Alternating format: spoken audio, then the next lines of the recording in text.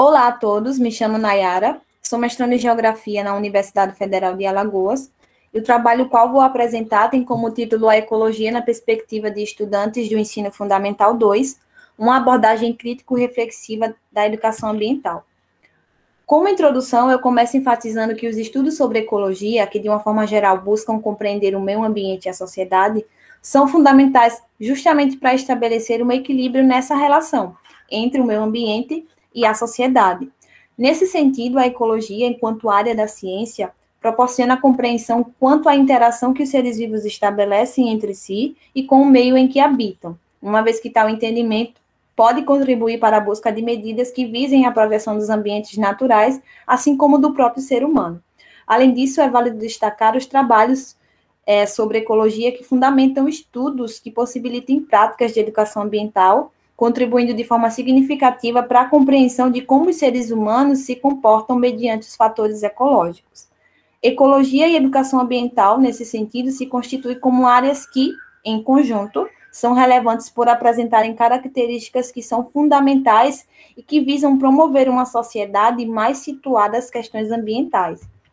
E a educação ambiental ela deve ser, então, acima de tudo, um ato político voltado para a transformação social, capaz de transformar valores e atitudes, construindo novos hábitos e conhecimentos, além de defender uma nova ética que sensibilize e conscientize na formação da relação integrada entre o ser humano, a sociedade e a natureza. E no que diz respeito ao ensino de ecologia, este não se pode se limitar apenas ao repasse de definições, de conceitos, e não deve se restringir a representações ecológicas prontas, porque justamente por conta dessas representações que há o impedimento do educando de ter suas próprias impressões acerca da realidade estudada. Uma vez que o ensino de ecologia, por meio de atividades práticas e dinâmicas, por exemplo, consegue envolver os educandos e efetivamente contribuir com o conhecimento e formação desse educando enquanto cidadão. E quanto à importância dos principais conceitos aplicados pela ecologia no ensino fundamental, através do ensino de ecologia, Cavalcante et al. 2014 ressaltam que os conceitos de ecologia, eles se tornam fundamentais para a compreensão das relações de interdependência entre os organismos vivos e desses organismos vivos com os demais componentes do espaço onde habitam. O objetivo do trabalho é compreender a concepção de estudantes do Ensino Fundamental 2 de uma escola de rede privada de ensino acerca da ecologia, a fim de relacionar o ensino de ecologia com práticas voltadas à educação ambiental.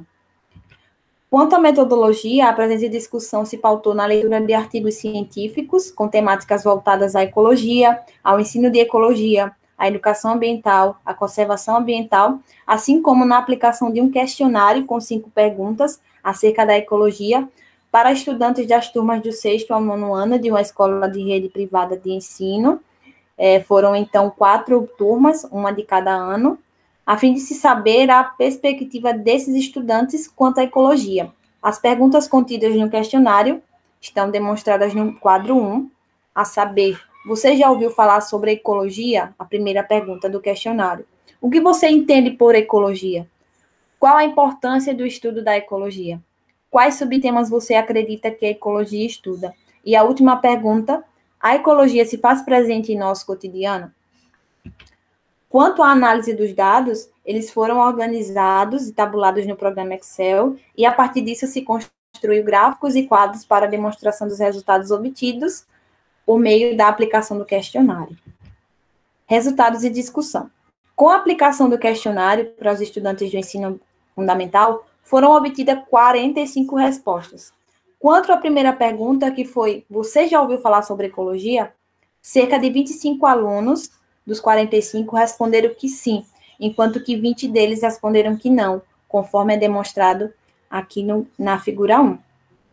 Os dados, eles apresentados nesse gráfico, é relevante observar que os 20 estudantes responderam que nunca ouviram falar sobre ecologia. Isso pode estar relacionado, provavelmente, ao ano em que estes alunos estão inseridos, ou simplesmente o ensino ele pode estar obsoleto, levando a este ensino ser extremamente de forma conteudista. E aí, Brasil, 2006, ressalta que os conteúdos e as metodologias, elas estão ligeiramente voltadas à preparação para os exames vestibulares, restritos à memorização de conceitos e à reprodução de regras e processos. E, considerando esse aspecto, é válido destacar que se faz necessário sair um pouco do ambiente sala de aula, uma vez que a ecologia ela busca compreender o meio ambiente e a relação dos seres vivos com o meio ambiente, e o estudante ele também precisa entender o meio em que ele vive, entre outros aspectos. Mas, apesar dessa relevância, Pinheiro 2008 adverte que o ensino de ecologia, com foco exclusivamente na sala de aula, por meio de aulas teóricas, se torna deficiente, mas que, infelizmente, esse ensino, nessa forma, é ainda muito difundido nas escolas.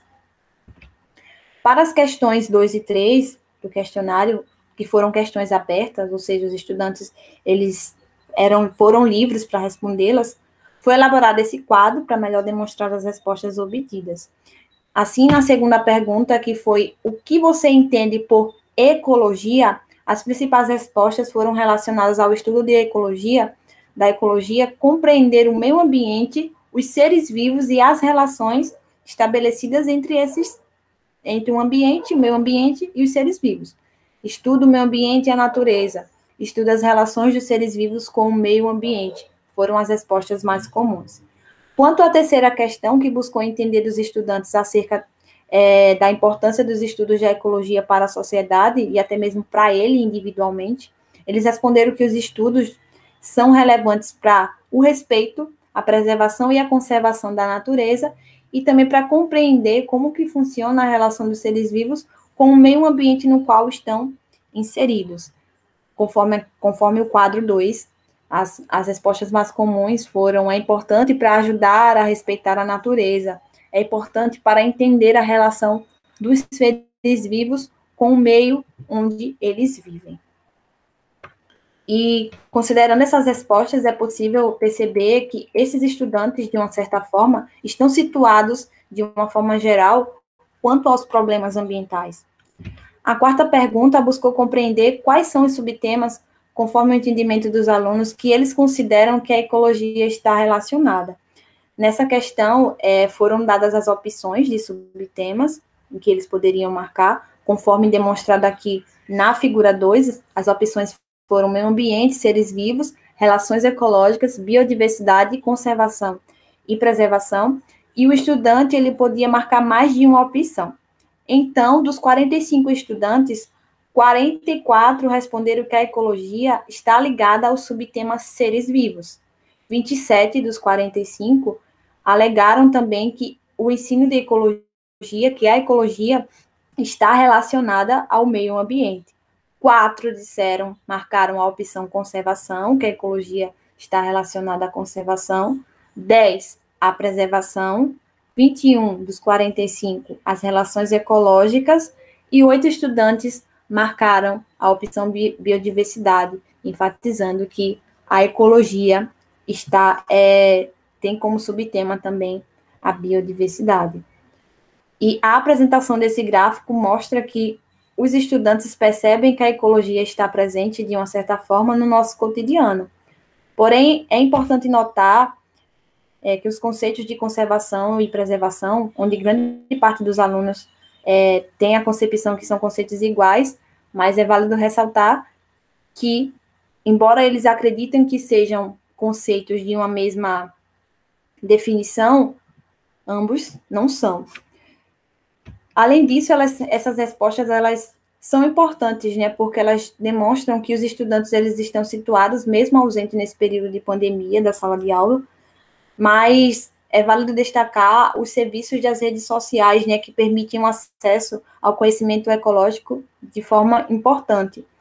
E quanto à última pergunta feita, né, no questionário, buscou compreender dos estudantes se a ecologia estava presente no seu cotidiano. Dos 45 estudantes, 43 deles responderam que sim, e 2 responderam que não, conforme é demonstrado aqui na figura 3. E é válido ressaltar que a ecologia, ela presente no cotidiano, permite contribuir de forma relevante para a formação crítica dos estudantes acerca de temas que a ecologia, de uma certa forma, está associada no nosso cotidiano, em seu cotidiano. E aí, a percepção dos estudantes em compreender que a ecologia se faz presente em seu cotidiano é fundamental para essa formação crítica deles. E Veronese et al. 2009 ressaltam que a educação ela precisa formar cidadãos que entendam as causas e compreendam os efeitos das ações do homem sobre os ecossistemas e saibam da sua responsabilidade em contribuir para a busca de soluções para os problemas ambientais. Como conclusões, diante do exposto, fica nítida a necessidade do ensino de ecologia desde as séries iniciais e que é possível a conciliação entre ecologia e educação ambiental, de modo a contribuir para a formação crítica dos estudantes acerca de temas dos quais a ecologia se faz presente no cotidiano desses estudantes, através de práticas educacionais. Além disso, é válido ressaltar a necessidade da aplicação de projetos que visem a integração da ecologia e da educação ambiental no objetivo de fornecer à sociedade conhecimentos acerca desses temas, que envolvam esses temas, de modo que favoreça a formação cidadã de maneira sustentável, além de contribuir, para a construção de indivíduos que realizem atos sociais buscando transformar, por meio da educação ambiental, uma sociedade mais sensibilizada acerca das questões ambientais. E aqui foram as referências que eu, juntamente com os meus colegas, utilizamos para o desenvolvimento dos trabalhos, e obrigada.